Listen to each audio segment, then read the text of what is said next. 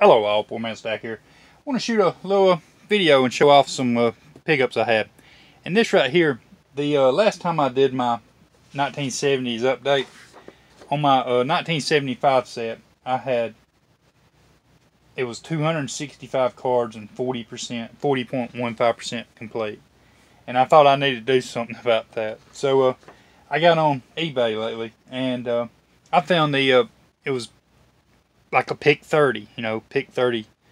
And I came up with a number, and I wrote the seller, and I was over the number that they had, and we worked out a deal, and it was a lady seller, and she pretty much gave me a bunch of cards extra, but I mean, I still paid for them, but it was a pretty good deal, and I now have 588 cards for that set.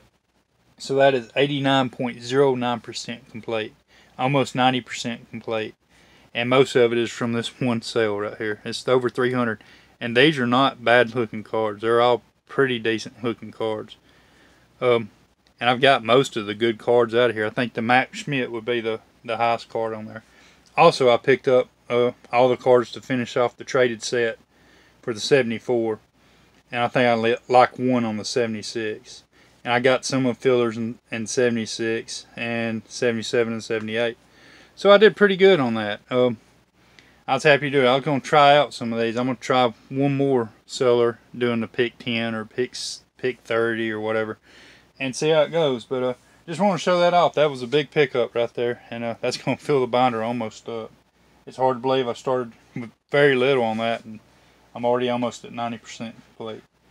So just want to show these off, and some of these are going to be duplicates also, so I had a filler in. I'm going to pull it out and complete with this, so pretty good. So just want to show these off, and thanks for watching. Y'all have a great day.